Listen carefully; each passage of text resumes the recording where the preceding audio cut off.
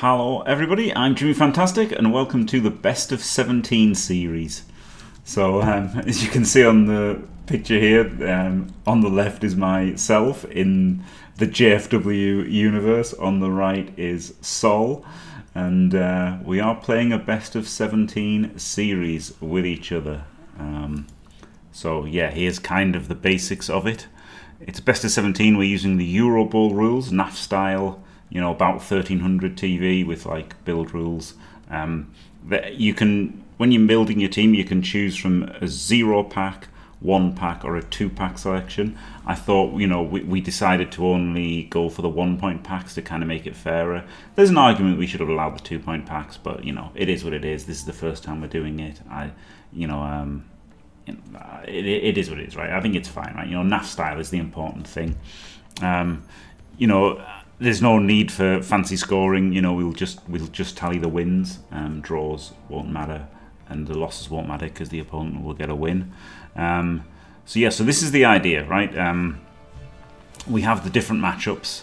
We drew these actually. We've drawn like same tiered games, basically, right? Same tiered teams, essentially, and we'll play the match one way and then the other way. So we've already actually played Undead versus Orcs and Orcs versus Undead. I'll put those videos up today as well. And then Sol wants to practice for Eurobowl, so we're going to do Dark Elves versus Skaven and Skaven versus Dark Elves today, I think. Yep. And then we'll go through and do the others. People can vote to see the next team, the next game. But you know, that's it. So you know, that's it. Like, you know, so Dwarves versus Lizardmen, but then it's Lizardmen versus Dwarves the other way. And so so yeah, we're going to play every team in Blood Bowl 3. At the time when we started it, of course, since then Goblins and Halflings have been released, but I just thought, you know, Best of 17 was a cool number, right? Like, and we don't really want to, you know, involve stunties, to be honest. Hopefully we'll repeat this series with other people, right? Like, this was just the first one with Sol, but I'd like to, you know, do the same kind of thing with, like, you know, say Dimmy, Elyod, Tren, you know, like let's get a few of these people in and do Best of 17 if they're up for it. So you know, it's a good bit of practice. All the different races, you know, matchups, team building. There's a lot to it. So looking forward to seeing how this pans out. And I'll put the teams on here. There's a link for this spreadsheet in the description, so you can go and, you know, peruse at your leisure all of the teams. But yeah, so this go through and I'll just, you know, show what I took. So actually, I would take this a bit. I would take something a bit different if I was using the packs for Undead. But I think, you know, this is okay, right? 6 skills, some guard, some block, some wrestle, completely reasonable. No tackle though. But then it's so we made the teams before we did the draw, right? So like, you know, it's I didn't just select that, you know, knowing that there would be no dodge. So we had to make all comers lists, and honestly, I don't value tackle that much. So there you go. Guard, I've gone for the 7 guard team. I'm still not sure about the troll, because the problem with the troll is I feel like, if, you know, maybe the 2 linemen is better, but if you go with the 2 linemen, then you kind of want to take a Mighty Blow Blitzer, which then means you only get 6 guard. And then with 7 guard plus a, like, you're still getting a Mighty Blow with the troll, aren't you? But there's pros and cons to this, but I think 7 guard is pretty good. And then we've got the Dark Elves here. This is a bit different from normal what I've done. I've only gone with a 3 blitzers so that I could have 3 rerolls. I'm not sure whether that's good or not, but it's what I've done, and I really like having 3 rerolls. So we'll see how this goes. Block and wrestle Witch Elf is completely standard, and then dodge on the runner. Like, you know, this could have been an assassin if I didn't do my weird thing, but I'm not so sure. The assassins are good anyway, so it is what it is. And then Skaven. So yeah, so also these are in order for the play, right? So first up was Undead versus Orcs, and we've got Dark Elves versus Skaven. This is nearly exactly what K-Fog took for Super League, right? Except he got the extra pack, so he got an extra skill for free and chose Strip Ball. But I like this. I like the double guard blitzer. I like the Juggernaut, of course. I mean, everyone's going to take the Juggernaut, block, wrestle, sidestep, leader, right? That's all pretty standard. I'm at 13 players. Apo only 2 rerolls. And then the next matchup is Underworld versus Humans. So this is my standard Underworld team. We've got a Mighty Blow Blitzer, we've got Sidestep and 2 heads for the Gutter Runner, and we've got extra arms in the thrower, so basically all in on the 1 turn. A few Snotlings for fills for the 1 turn, and you know, for like randomly if you have to field them, but a lot more Goblins than you would, you know. In the old days you would have lots of Snotlings for swarming. Now it's just a few Snotlings for 1 turning and stuff. And then the Troll, because you know he's better than the Rat Ogre, 4 rerolls. And this is my human team here. We've got a Block Ogre, 4 guards, a Block Thrower and a Block Catcher. I'd really like the Guard Ogre as well, but then that would mean like having a Guard Catcher or something. I don't know, I just didn't feel like the other things were that good. 13 players, but one's a halfling isn't great, but again, 13 players is a lot. 4 rerolls is great. So you know, I'm not saying these are the best teams you can make or anything, but it's pretty much what I liked. Maybe you know, maybe the best. Right, so here we go. Dwarves, 6 guard. I just don't think you can afford to take less than 6 guard. Yeah, it sucks not having a Tackle Mighty Blower. It sucks not having a Block Runner. But the fact that the other teams get so many skills, I just feel like Dwarves are forced into taking 6 guard. They can take 4 rerolls to make things happen, but yeah, it's not a great rule set for Dwarves, I would say. And they are up against Lizard Men, which is their worst possible matchup, so it's going to be really bad for the Dwarves. And I went with the 11 players with 3 rerolls rather than 12 and 2 rerolls. I think either are viable. I think 6 block is essential. Next up, we've got Nurgle. I really didn't know what to do for this. You know, now we're getting to the sort of teams that I just wouldn't use. Okay, so I would never use this team in Eurobowl.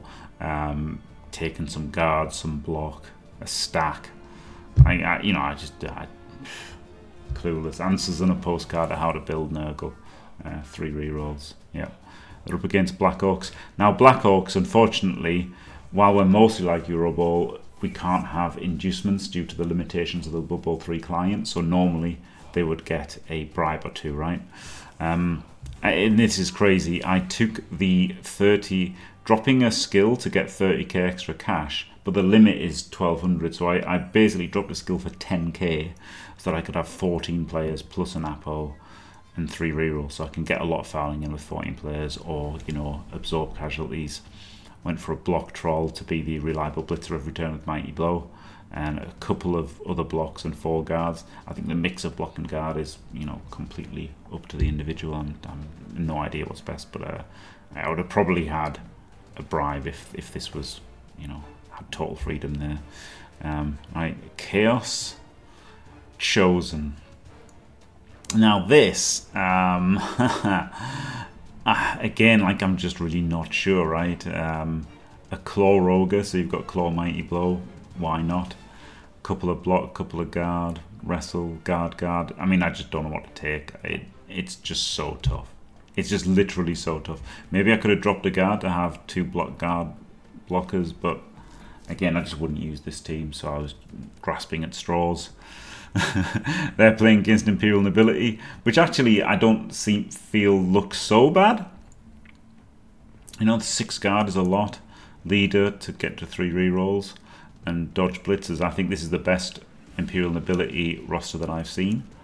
You know, we've seen a few rosters made for Super League, but I really quite like this one. So yeah, happy with that team. Elves are another team that I would not take, but I took some dodgers and some wrestlers and some rerolls.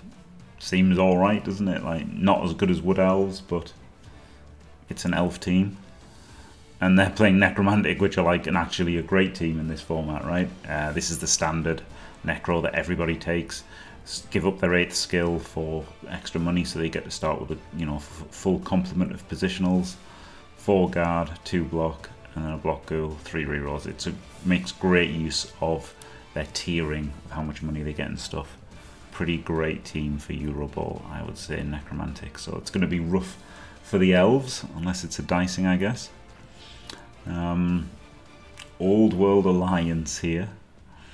Yeah. Again, I struggled with this one, right? I decided to go with a lot of guard plus a dirty player sneaky git. Seems all right, you know. Like you can foul a bit. Like the sneaky git dirty player can just win some matches on his own, and then guard is good. That's about the extent of my thought with that team. Okay, so Renegades again. Renegades another team that I'm really not sure what I should be doing with this team. Went with a block guard ogre because he's the best big guy. A guard trolls because he just, you know, stays and doesn't activate and guards things. The Minotaur is the one that you're going to have to be activating to get hits in with, so might as well give him block to make him more reliable. And then obviously Blodge on the Dark Elf makes the Dark Elf amazing and can win some games on his own. Goblins to the Troll or the Ogre can throw him if you have to. I actually don't hate this that much, but I don't think it's really a good... You know, I don't think it's very good, but I think as far as Renegades go, I think it's somewhat acceptable. And then if we have to... So the Renegades are playing the Old World Alliance. And then the 17th one, obviously with an odd number of team, we have to have a mirror. And it ended up that the mirror is Wood Elves. And I've gone for the kind of standard one, right? The tackle and the strip. And then 2 wrestle, 2 dodge. And giving up the skill for the extra money for the 3rd rostered reroll. In Super League, we saw Strider going for sidestep over tackle, and we saw Misspelled Tree going frenzy over tackle.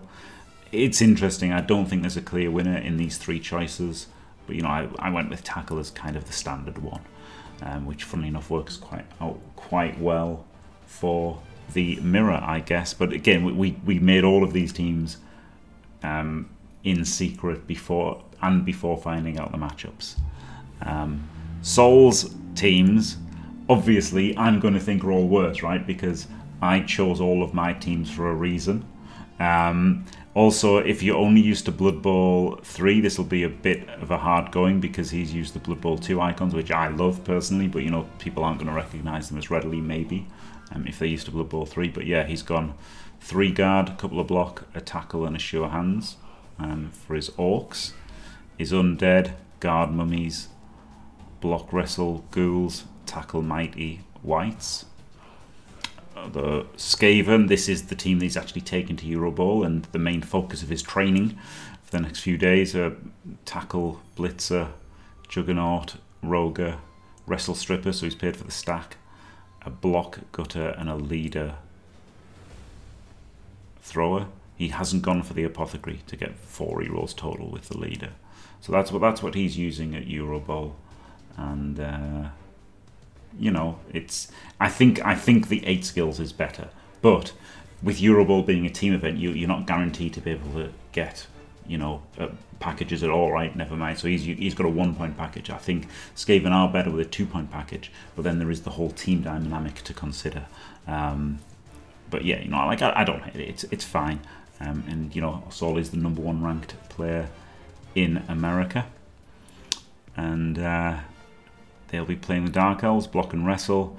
He's gone 2 dodge and a tackle for the blitzers, and then a leader to get the 3rd reroll. The problem with the leader runner is you often end up using that reroll to dodge with him, so that's why, you know, K-Fog, who is the #1, tends to go with a dodge runner if he takes it, and no Apo, so yeah, 12th player. 12th player versus Apo's got pros and cons. So there you go. Right, humans, 3 guard, tackle, block ogre, leader thrower. Okay, leader thrower, but he's got 3. Oh, it's because I had the halfling. That's why he hasn't got that, and he's got more catches and stuff. But yeah, like Sol likes tackle. You know, you can see Sol's got a lot of tackle here. That might do him well in this match, certainly. Oh yeah, he's got a tackler versus the Underworld here. Leader thrower, 2 heads gutter, and he stacked a claw mighty blitzer. Juggernaut Roger, only 2 snotlings for him, only 3 rerolls for him. But yeah, he's gone the Rat Ogre. I hate the Rat Ogre. We'll see how that works out. And oh my god, he really likes tackle. He's taken a Tacklesaurus, and he's also gone for the 11 men plus Apo rather, and sorry, 11 men plus three rerolls rather than 12 plus 2 rerolls. Yeah, everyone always takes the Apo.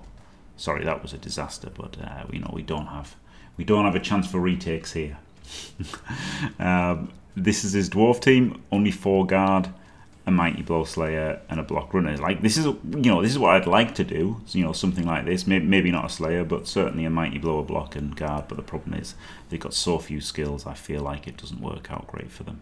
And he's also had to give up a reroll to get that slayer. Black Orcs, yeah, plus bribe. You know, like, you really want the bribe here.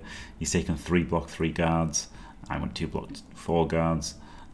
He's taken block on his troll. He doesn't have the Apo as well. And he's taken he's taken dirty player on his lineman. So yeah, I kind of like that. Of course I shouldn't say that. Of course I like my teams more, otherwise I wouldn't have made them, right? Like obviously I'm not just choosing something bad on purpose. Oh yeah, he's gonna block rot spawn, block guard, claw mighty pestigore. Yeah, you know, it might be better. It might be better. Who knows? Nurgle are a bit rubbish. And his Imperial Nobility here, he's gone 4 guard, block ogre, dodge and sure hands, blitzer and another dodge blitzer, or chaos. Oh, I actually quite like the double stack. The problem is it's just costing you in other areas, isn't it? Oh, 3 stacks. Did chaos get 3 stacks? Okay, well, yeah, that's something, isn't it? Not many skills at all on the team, but Claw Mighty can remove players, a block ogre can remove players. Yep, that's chaos. And his Necro, he's not gone standard. Oh wow, this is very strange. Okay, so he's got the same roster, but he's gone wrestle on the ghoul rather than a naked ghoul and block on the wolf. So yeah, switching the skill from the wolf to the ghoul, I'm not a fan of. I really like block wolves. You want to hit with the wolves as much as possible, right?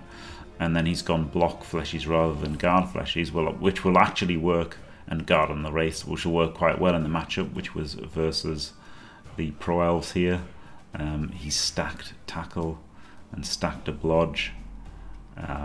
We've gone for the same roster, of course, to fit in the rerolls and stuff. But 12 players Apo. But yep, that's what he's gone with. And then renegades. We've got block ogre, block troll, juggernaut rat ogre. He loves rat ogres.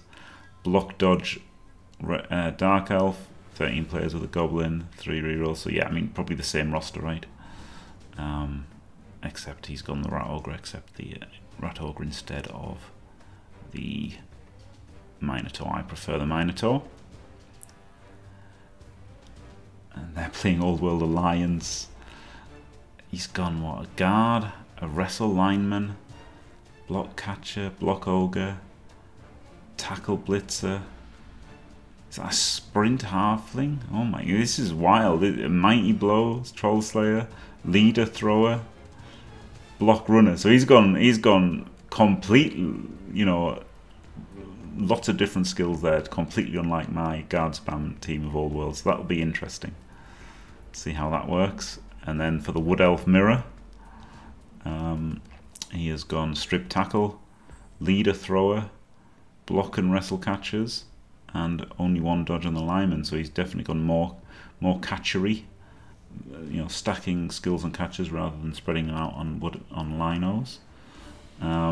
Interesting. Only 2 rerolls, but he's got the leader, so he's kind of got 3 rerolls as well. Oh, he's got 12 players plus the Apo. He's got no tree. Oh my goodness. Well, didn't that work out well for him in the mirror? I had no idea he hadn't taken a tree. I'll be honest, I didn't check his rosters. I just assumed he'd do them perfectly, and in terms of following the rules. So because of that, I didn't check them, and I hadn't really looked at them.